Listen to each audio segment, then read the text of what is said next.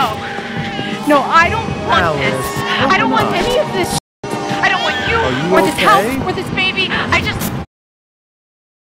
Hey, what's going on, everybody? Welcome back to another video. And I know last Tuesday I just started a new series about recreating a film scene, and week number 2 I'm already kind of breaking it. This past weekend has been filled with a 48-hour film festival that was for the Russo Brothers. It was their very first one, and it was a blast. So I'm exhausted. My gear is like everywhere, and half my batteries were dead, so I couldn't do a proper setup.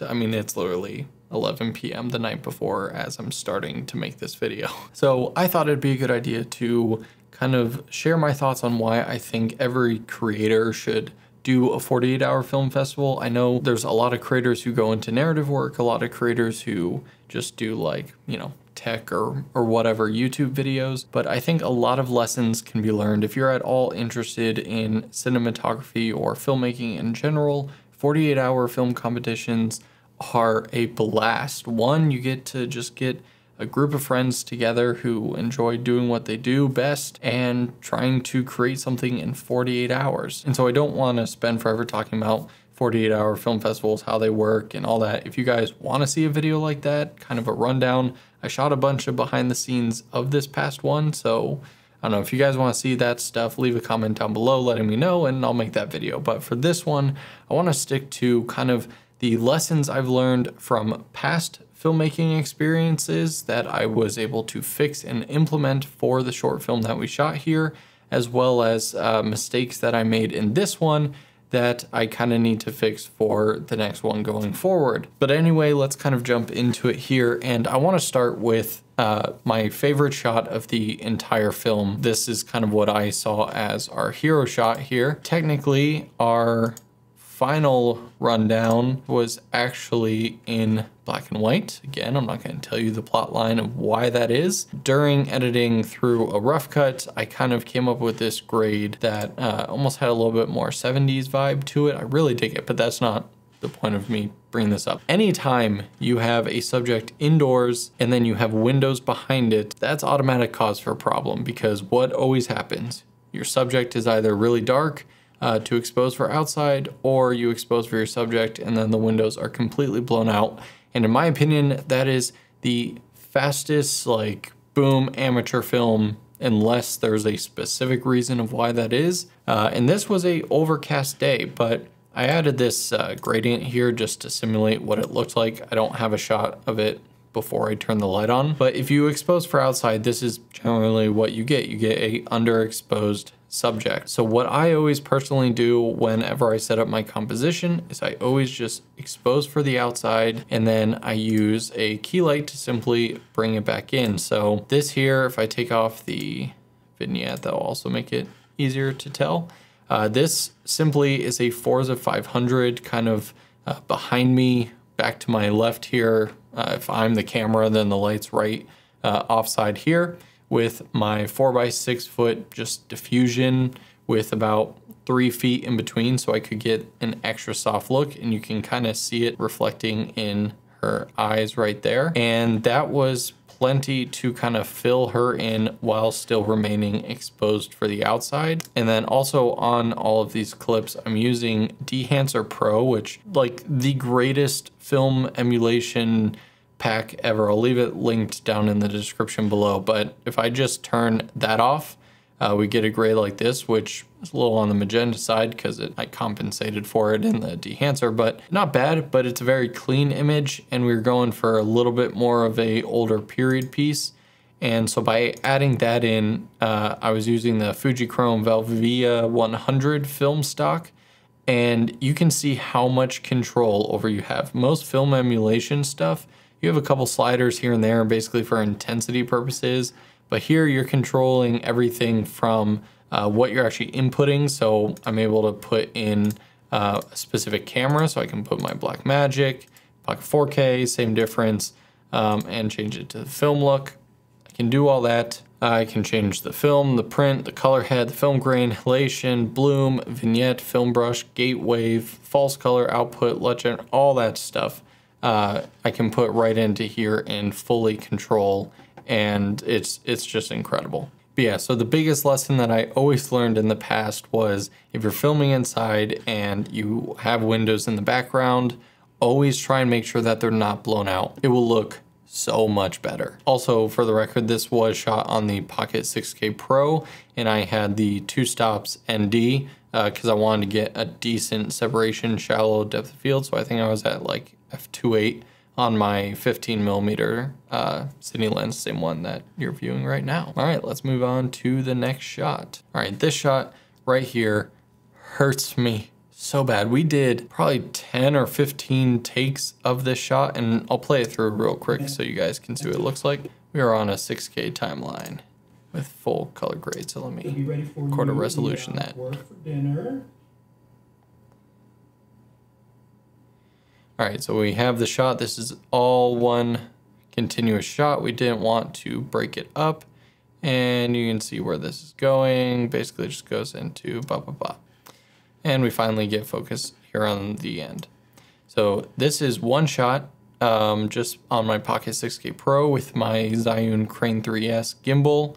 I'm essentially slowly walking towards the actress, and the first 4 or 5 takes, I was pulling focus as well. And the hard part about Cine lenses is they have a very long focus throw. And so while trying to keep perfect composition, steady walking, I also was trying to compensate basically first AD myself. And this was the closest take overall. And oh boy, that was rough. So the other thing that we tried was to do it a little bit more professional, a little bit more proper. So I rigged up my Nucleus Nano, and then basically on the other side of this door down the hall is where the director's viewfinder was. So I was transmitting the video signal wirelessly so that the director and producers could watch it.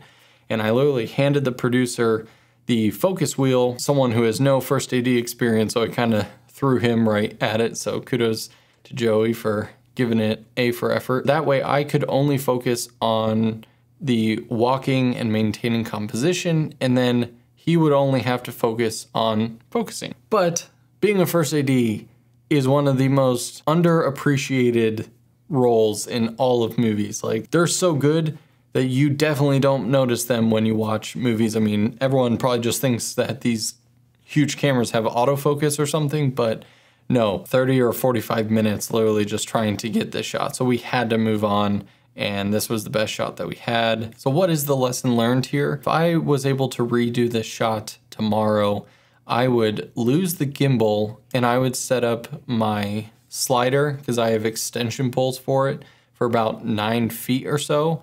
And that probably would have been enough. I don't think the rails would have gotten away. They would definitely be close to bottom of frame, but I think they would be okay. And so I would do a slider, and then I would do more of, rather than a wireless, motorized follow focus, the cheaper ones that like I have, they're like so quick that it's really hard to have precise focus to them. So I would just use like one of those regular hand crank ones. So as I'm sliding it, it would be perfectly symmetrical composition. I wouldn't have to worry about a gimbal drifting.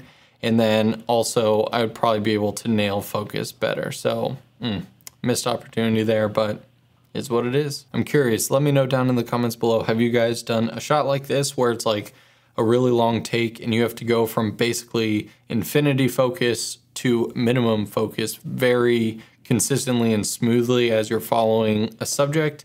How hard was it? And did you use autofocus?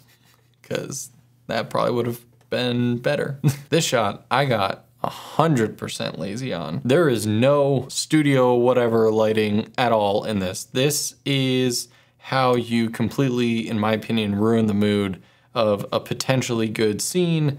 This is literally just the regular bathroom light flipped on over the mirror here. Again, it doesn't look terrible, but normal house lighting is a bunch of little bulbs that throw off pretty ugly color contrast. Like if not all the bulbs are the same, then you can get mixed color temperatures.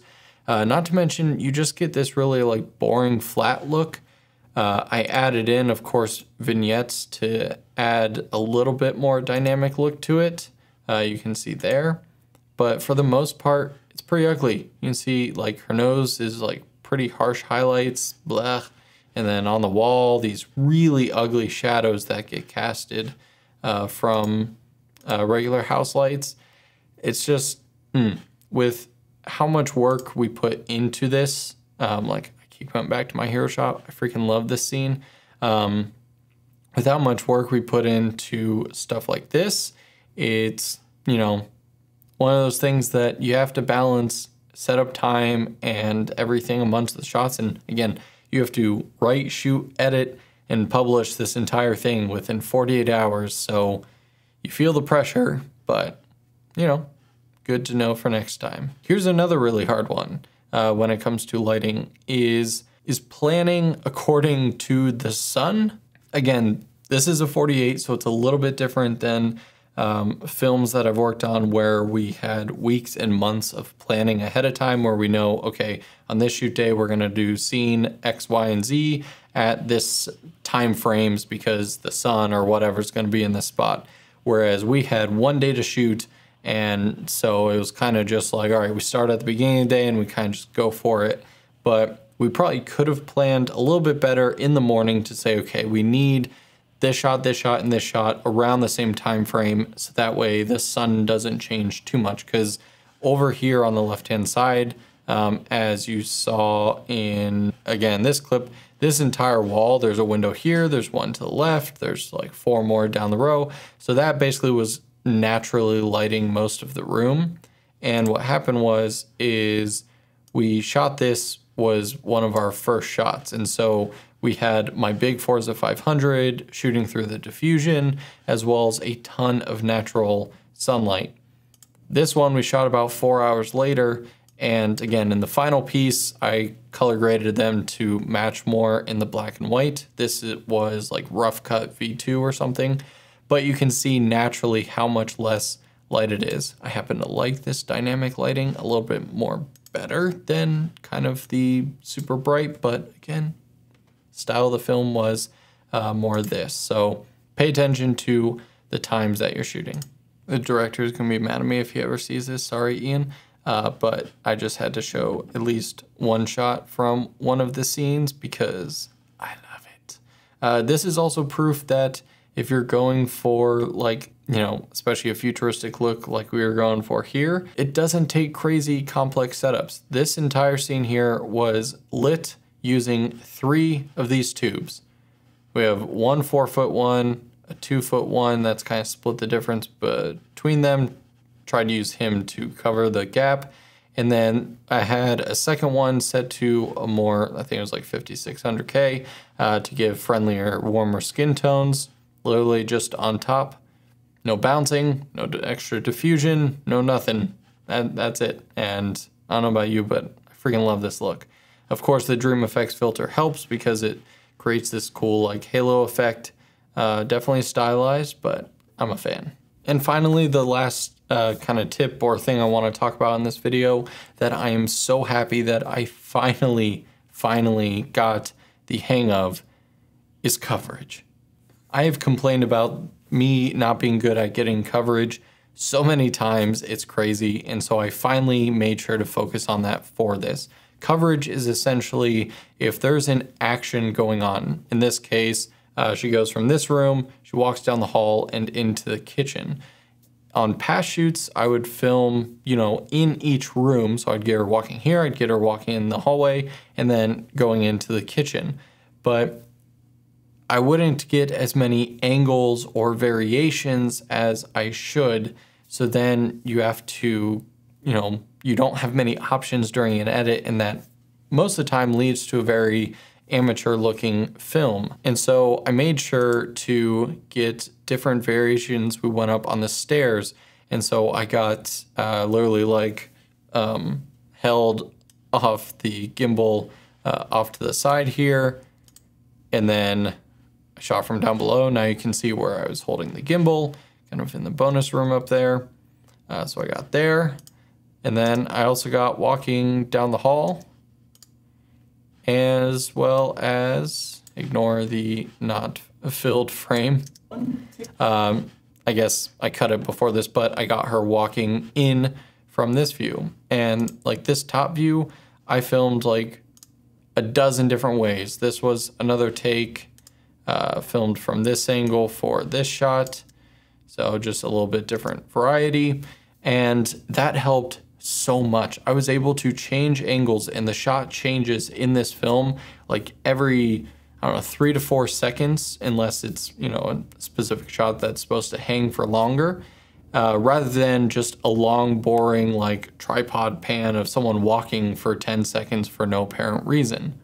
It's not just coverage of actions, but it's also the other random things on set. So this guy was kind of tugging at the door with some cooking mittens, so I made sure to get a close-up of his hand right there, as well as took out some cookies, and I don't have it in this cut, but in the final cut, I had a close-up of the cookies. So make sure that you get coverage, you get shots from as much as you can.